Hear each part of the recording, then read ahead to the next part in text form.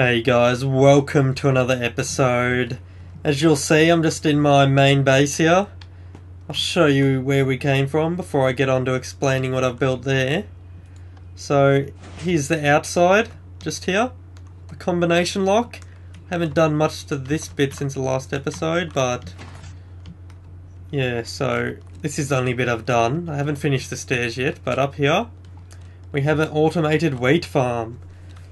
So most of you would have seen this before. It's a pretty basic design. It's well known and well used. So pretty much, is there a gap of water there? It looks like it. I think it's just darker. Well, anyway, so there's water underneath all these little stone brick artwork things I just did here. I just made it like this so I could put torches there because these are half slabs, the rest of them. So you can't place torches there. It was just to give some more light so they grow a bit faster and the seeds don't pop out when you try and plant them. So basically I just did rows of 3 just because I thought it looked better, and of course the hydration because of the water in its right position. Wow, I can see the grid above the crops. That's a bit weird. I don't know if you can see that once it's on YouTube, but I'll show you the redstone behind this. So pretty much, here's one of the levers here. Here's my farming chest. I get 56 wheat per press of this lever, so that's alright. So I'll show you how that works in a second. If this doesn't actually grow by the end of the episode, I'm just going to press it anyway. But what this one does is when the sugarcane grows to whatever height I can come by, bam. The pistons will push it all off into the water and it'll run down here. I'll jump down here and collect it all.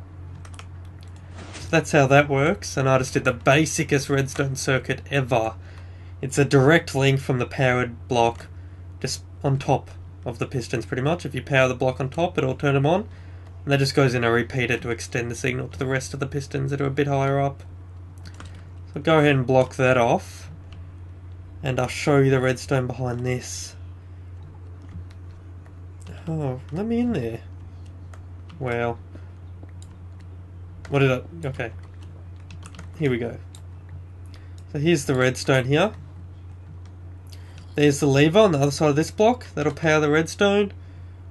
I overused the repeaters a bit here, but I'll probably fix that up later. I actually just finished building this. So how it works... actually, I'm going to chuck some torches back here. I do not want creepers spawning. How it works is... it goes past the block next to the pistons, and that powers the pistons and pushes a stone brick block up. And the water, as you can see, it's dripping down through these blocks. I had to put it like that. Normally people put the block here and the redstone on top, but I had to change it a bit because I've got water on the other side of these 3 blocks. Now I don't want to show you, but basically it is on the opposite side of these 3 blocks. And this pistons are stopping the water from flowing out onto the crops. But when I press the button, it activates the redstone, all the pistons go down, and then the water just flows out over all the crops and washes it all to me. And here I just got a bunch of repeaters pretty much in the right spots to have it extended. And you can actually see the water there. That water's actually for the hydration. The other water's behind these blocks. It's actually up a block. Yeah, as well. Anyway, I'll plant another torch here. And I'll fill this in, even though I'm never going to come back here, so there's no point. Is that a skeleton? On the other side of the wall. Good, good, good. Alright. So hopefully you guys understand how that works. It's pretty simple. Most of you would have either used this or seen it before. Going to go ahead and cover that up. And I am going to show you upstairs. So I just built a little staircase here. And here's my enchanting table. I don't know if you saw me get the rest of the bookshelves, but with the sugarcane down there, pretty much just got myself some leather and finished that off to make it look nice. Chest room, still work in progress. I got to extend it further back, and I'm probably going to theme the room a bit different than just stone brick. Or I might continue with stone brick, but I want to do a few different things. I want to make columns and stuff and have like a big throne room type thing. But that's quite a bit later before I get started on that. My lookout is still amazing. I love it. The view is the best. That moon/sun is looking pretty glitchy. I can see it moving. Alright. So I'll show you what I've got planned down here. Here, I actually am going to make another room. Now, I haven't finished mining it out, but what I'm going to be putting here... Oh, is that the edge right there? Shit. Alright. I gotta think now. As you can see, the stone brick sticking out a bit there. I had to do that for the farm. I'm gonna cover this whole hill at one stage, make it look natural, but kind of failing at that at the moment. So that'll be the edge there. And I guess all I can do is go up. I'll probably have... I don't know if this floor's high enough. Or if it's too high. That's about 1, 2, 3, 4 high. 5 high even. So that's not being space efficient as much as I'd like. So I'm probably going to have a little chest room here.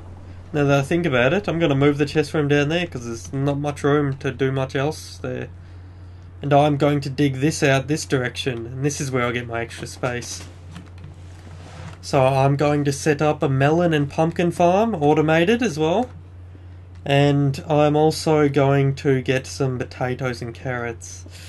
Haven't found any yet, but I think I found a zombie spawner earlier on. I'm not sure though, but I will find a zombie spawner at some stage, and that's where I'll get my carrots from. So hopefully that all works out. Now this is a bit boring, me digging this, so I'm not going to go on for too long. I'm going to wrap this episode up. But I am going to tell you what other redstone projects I'm working on. I've got the designs all done and ready, but of course I can't build them yet because of my resources. I'm very low on redstone, and I need a lot more for these projects. And what they are is an elevator. I'm going to build an elevator somewhere in here to go between the floors, and that's all going to be automated. So I've always wanted to build one pretty much, because since I've been on multiplayer servers for most of my Minecraft career type thing, you can't really get them to work. It's like multiplayer just doesn't work, but single player seems to work fine. On my creative server, where I test all this stuff, it worked first shot and it was pretty easy to set up as well. So, sorry if you can hear that in the background. I think that's a telemarketer or something at the door. But anyway, hope you can't hear that. I really hope you can't hear that. I'm just going to continue on here. What other redstone circuits am I planning? Elevator, a sand generator, definitely a sand generator, because I want to incorporate a lot of sandstone into my future builds. And I was going to make like an automatic food dispenser type thing. Maybe some traps, just... Oh, I don't see much point in putting traps, but I might put a few little ones just for the sake of it. Maybe if someone gets a wrong combination, I can make the floor fall down. That'll be pretty cool if I can get that worked out. But it looks like I've got a big dig ahead of me, guys, so I'm going to end this episode here. And I hope you enjoyed it. I hope you like what I'm doing with this base. It's kind of it's a bit different to what I've been seeing. It's kind of plain, but I will do it up at a later stage. So if you do like what I'm doing, make sure you chuck it a like. And of course, if you want to stay tuned for future episodes, just make sure you subscribe. So, thanks for watching, guys. I'll see you later.